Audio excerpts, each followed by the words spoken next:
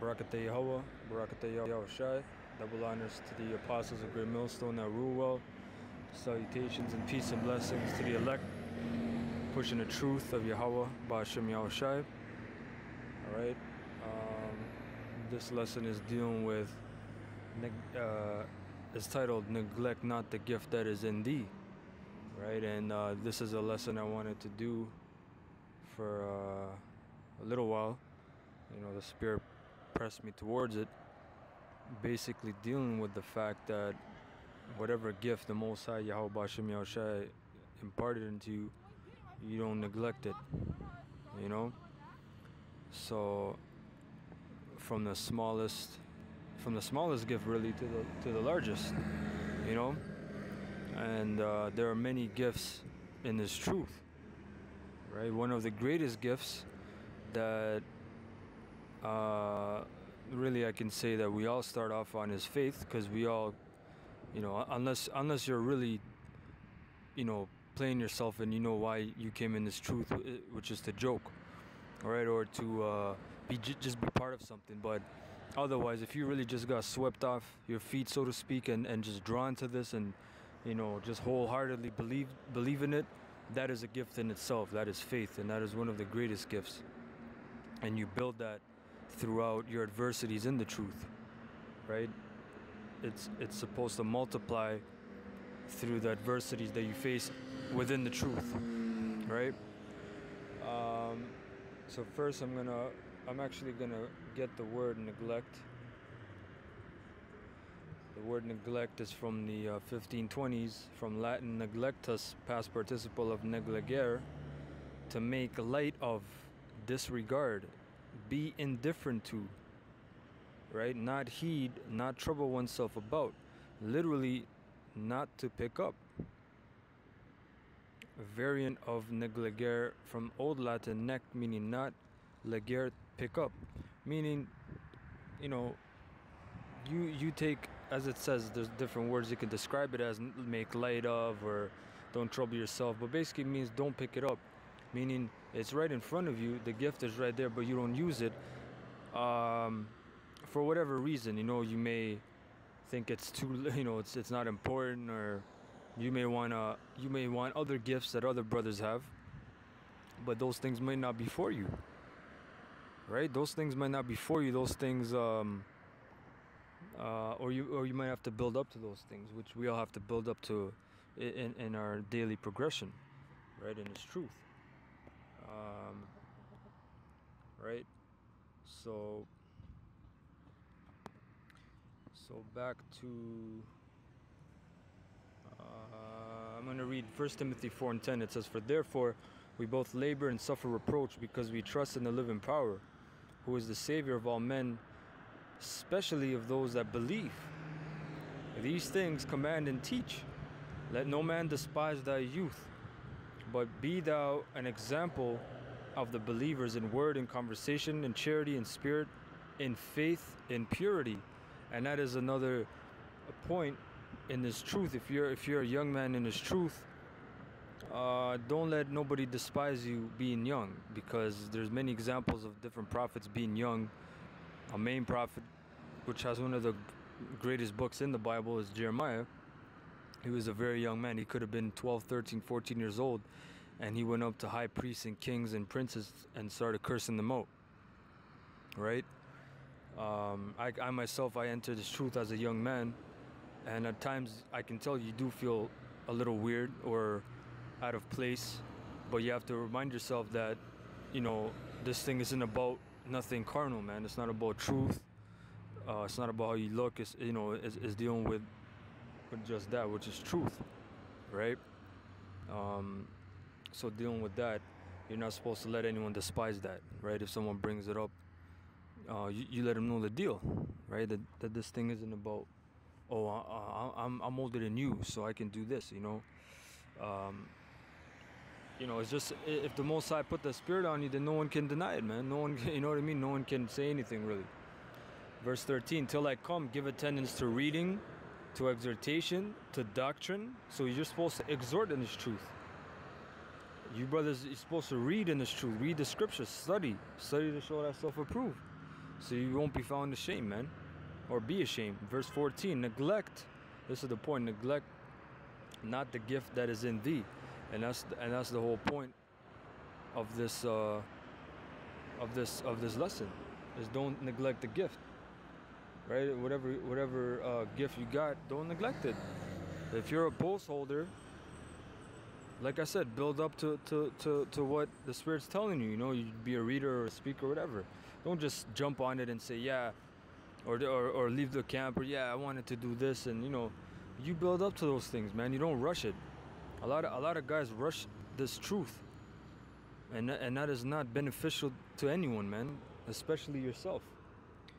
Right? It says, verse 14, neglect not the gift that is in thee, meaning don't make light of any gift that you have. It says, which was given thee by prophecy with the laying on of the hands of the presbytery, which presbytery meaning elder or elders. So they laid hands on you, meaning they took you in and they taught you the truth, and you find out who you are in this truth, right? You find out, you examine yourself, you meditate, and you find out these things about who you are and what your purpose is in this truth, what your lot is, because we're all of the same body, so we're supposed to operate, you know, and all those operations aren't the same. Just like you have the human body, you have different organs and different systems that work, right? But they all work to a purpose, man. You see? You know, you got the lymphatic system, the digestive system, the immune system, right? All those things are different, but yet they all complement and benefit each other, right? It says, verse 15, meditate upon these things, give thyself wholly to them, that thy profiting may appear to all. Meaning, you meditate on these things that Paul is writing, man.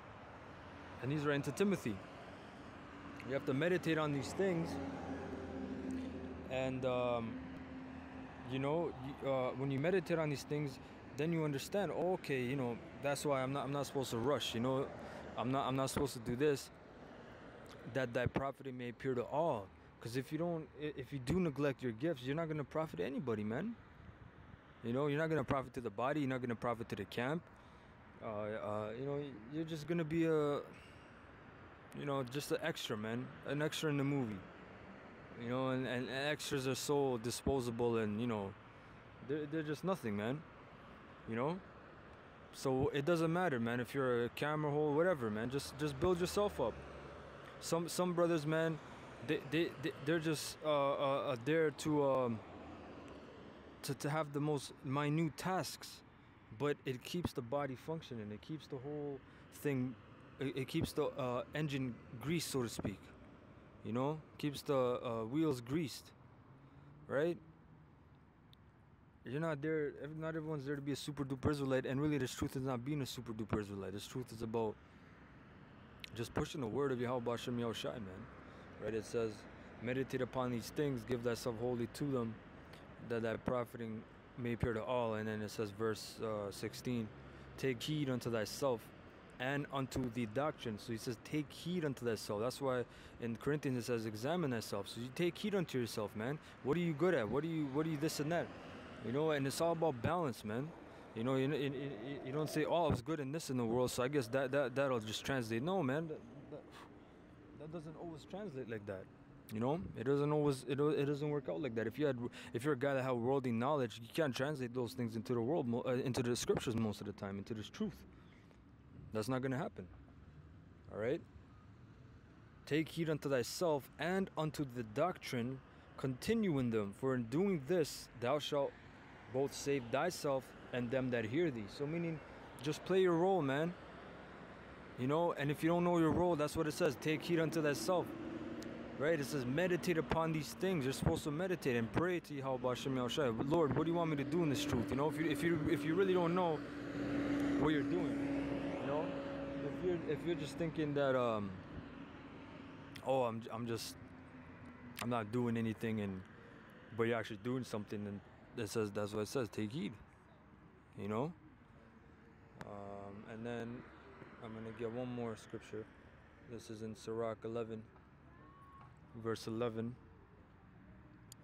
right? It says, there is one that laboreth and taketh pains and maketh haste, and is so much the more behind. You know, that's a guy that, yo, I'm a small guy. You know, I wanna be bigger. You know, I'm gonna push myself to the limit. You know, study Revelations and study Dan. You know, just show these guys that I know something. That's why it says, there's one that laboreth and taketh pains and maketh haste, and is so much the more behind. You see, because you're just putting yourself behind, man. You know, just like any discipline you do, you start going He-Man, fucking, you know, just trying to show everybody you're a badass. That's not gonna work. That's not how this truth works, right? This thing doesn't work that way. Verse 12, again, there is another that is slow and has need of help, wanting ability, right? Meaning he wants to participate, he wants to have skill and technique in this truth, but he is slow. He takes his time. He doesn't haste. He doesn't be presumptuous. He doesn't make bad decisions. And most likely, when you make bad decisions, is when you haste. Is when you hurry things up. And full of poverty, yet the eye of the Lord looked upon him for good, and set him up from his low estate, and lifted up his head from misery, so that many that saw from him is peace over all. Slakia, it must have skipped in this app. All right, but that was the point, though, right? And that was really the point of the lesson. I hope you brothers are edified. The point is, again, don't neglect the gift, don't haste. This is the spirit in Israel that's going on right now. Everyone wants to be a leader. Everyone wants to do their own thing. You got guys just doing whatever the fuck they want to do, you know. And you know, that's not how Yahweh Shem Yahushua set this thing up, man. This thing takes patience. It takes a faith.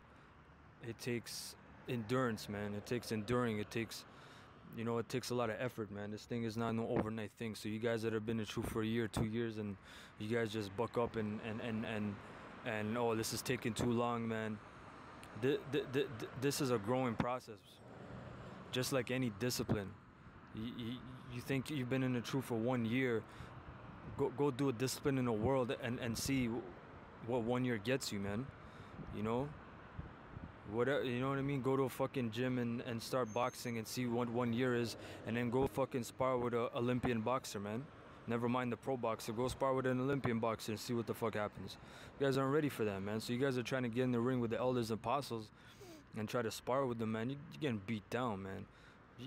You're getting a jab, cross, hook, fucking uppercut.